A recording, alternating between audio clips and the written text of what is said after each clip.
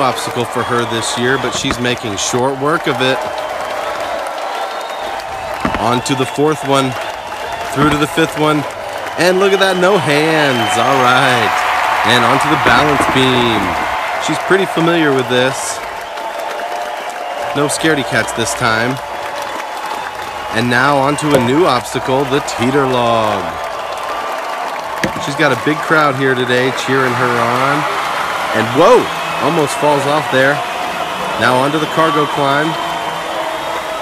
Very quickly up the cargo climb, up to the top, over the log, crosses over the first shed, through the grocery cart conference table.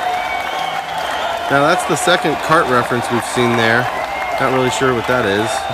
Must be an inside joke. All right, now she's on her way down the second shed, on the roof, onto the platform, across the bridge, and onto the zip line. Once again, she has a lot of her stuffed animal friends out here to cheer her on in the course today. And here she goes. Oh my goodness, and look at that, one-handed over the water bottles.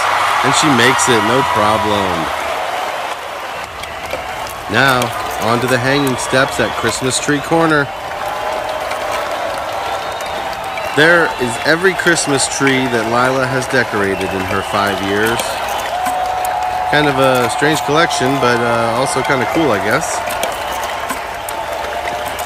She's working her way through this very tough section. It requires a lot of concentration. And whoa! Almost falls off there.